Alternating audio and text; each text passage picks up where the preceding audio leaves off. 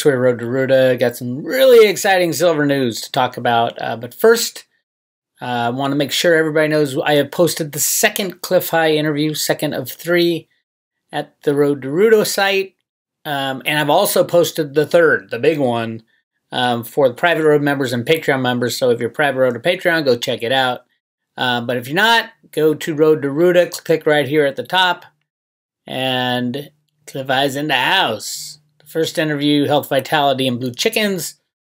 And the second interview, the Sci-Fi World, Secret Tech, and the Quantum Mandela Effect, which is really interesting. Really, really cool stuff. And then, if you're Patreon or you are Private Road, I have posted Part 3, From 100K Bitcoin to Freedom.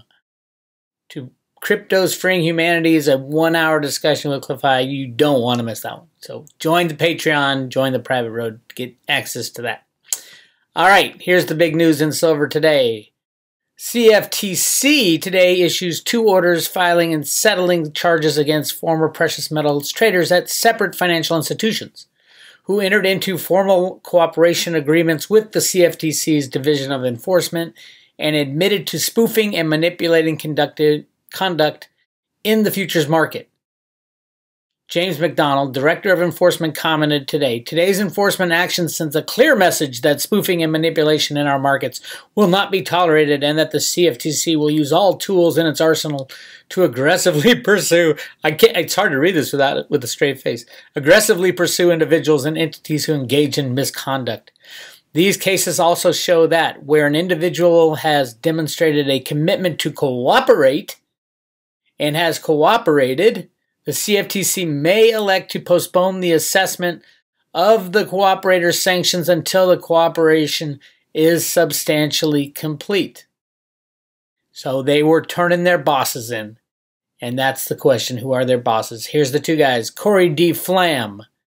In its order today, settling charges against Corey D. Flam of Mount Crisco, New York, the CFTC found that Flam engaged in a pattern of spoofing in the precious metals future market between 2007 and 2016, right when all those investigations were going on. Complete fraud within the CFTC. All those people need to be put in jail. The order requires Flam to cease and desist from violating Commodities Exchange Act and CFTC regulations prohibiting spoofing, the use of manipulated or deceptive devices in connection with futures contracts. The order finds that Flam and others at the banks, he worked at 2 banks, and I'll tell you who they are, placed futures orders they intended to cancel before execution.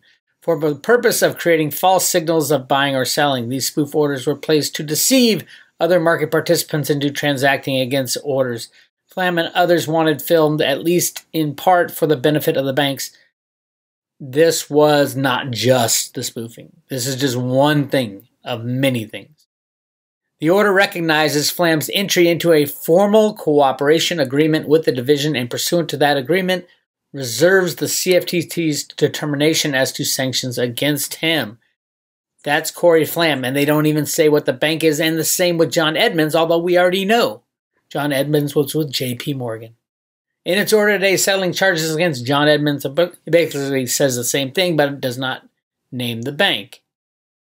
But it does say,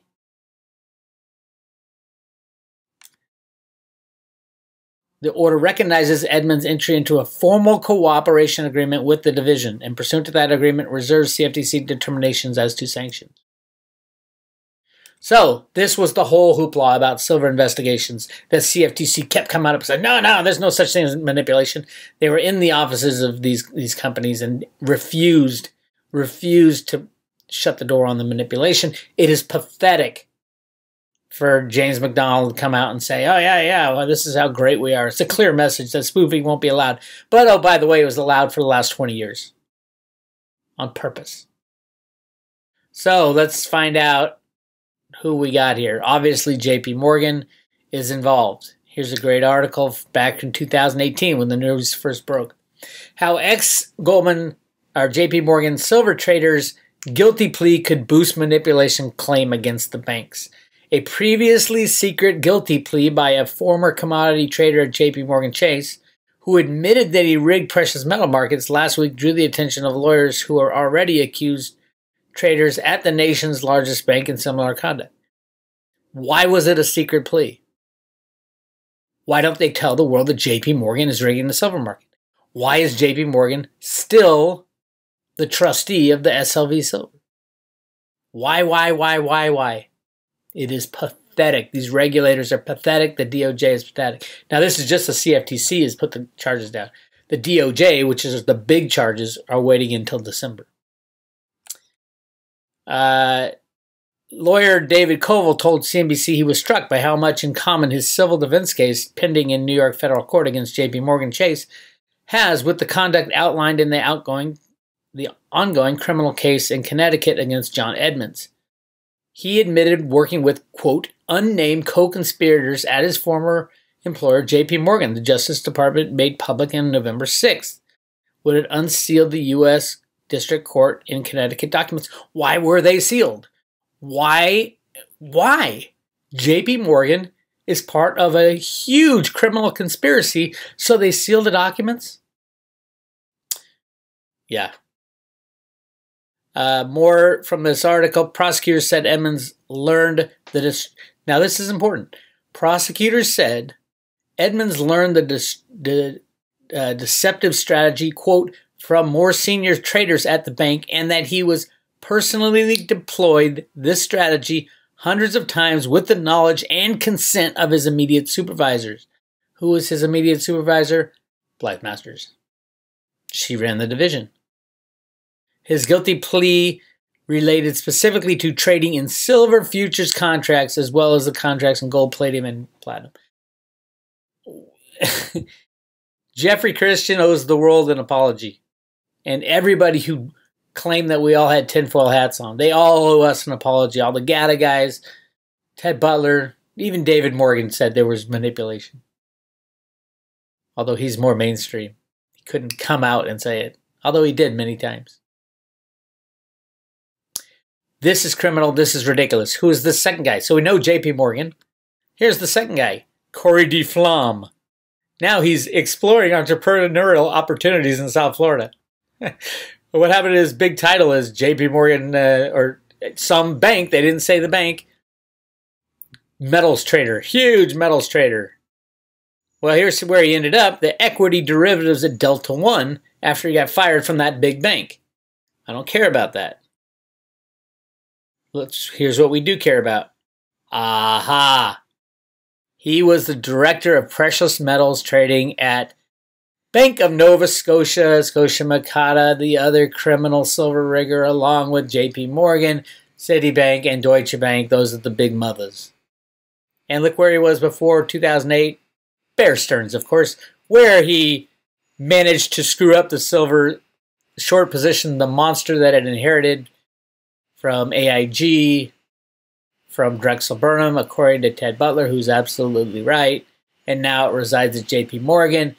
It is the crypto, it is the silver and gold cabal. The club, as Snippy likes to call them. These two companies, along with JP Morgan, Bank of Nova Scotia, Bear Stearns went down. Now, go back, see how many people were rigging the silver market, holding that silver hot potato that went down. Drexel Burnham went down. AIG went down. Bear Stearns went down. Who has it now? JP Morgan. Under investigation. They will go down as well. Stop rigging the silver market and you'll maintain your company's standing in the world. My God.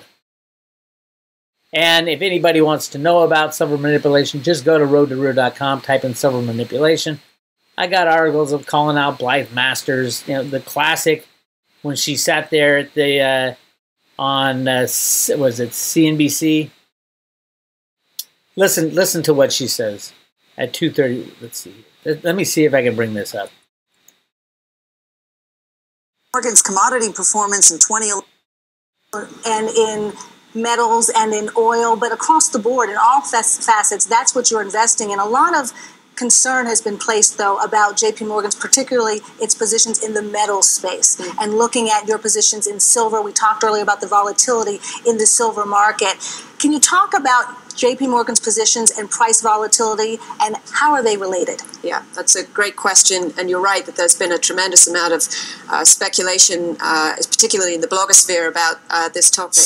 And I think the challenge is that speculation represents a misunderstanding as to the nature of our business. As I mentioned earlier, our business is a client-driven business where we execute on behalf of clients to achieve their financial and risk management objectives. The challenge is that commentators don't see all of that activity simultaneously. So we don't see the market rigging, the spoofing simultaneously. To give you a simple example, we store significant amounts of commodities, for example, silver, on behalf of customers. We operate vaults in New York City, in Singapore, and in London. Now, London is where they store the SLV. Why would they be hedging SLV silver?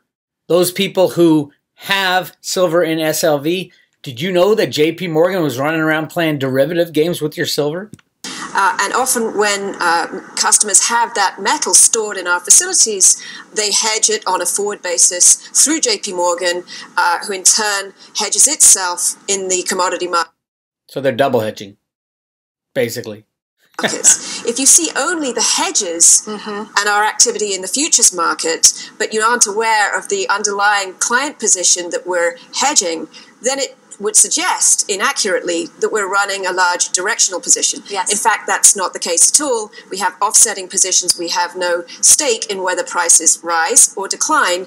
Rather, we're running a flat or a relatively matched So it's because what is commonly out there is that JP Morgan is manipulating the metals market, and from what you're outlining, that is not possible because of the different sides of the business that you're a part of. That's right. It's not part of our business model. It would be wrong, and we don't do it. It would be wrong, and you did it! And you did it! And now you're busted. That little smug smile pisses me off. If you want more on the silver manipulation scam, it's been going on for 20 years at least. We all know longer than that. I've been exposing it for 20 years. So has Ted Butler and a lot of people, my friends at GATA. Go to Roota. I got a good article called Operation Silver Slam, when they brought the price of silver up from $20 to $50 and slammed it down to destroy sentiment. They said the same thing with the cryptos, used the same tactics. It's all a game. It's all criminality. But this biatch is going to jail. She left her crypto company. The painting of her is just a classic. Now, this was painted in France during the 2008 crash, and that was all caused by credit default swaps, which she was the number one person promoting those, to the tune of, what was it, $50 billion bailout needed or something to that effect. 50 trillion. It was so big, it was ridiculous. But Blythe Masters was the person in charge. As soon as that debacle was kind of papered over, they moved her directly to gold and silver manipulation with derivatives. She belongs in jail. She should rot in jail. And I think that's what's happening sooner rather than later. So, ultimate conclusion, go buy as much physical silver as you can and sit on your silver throne and watch Blythe Masters get dragged in front of the media. It's going to be a good one. Bix Weir, Roota.com. Talk to you later.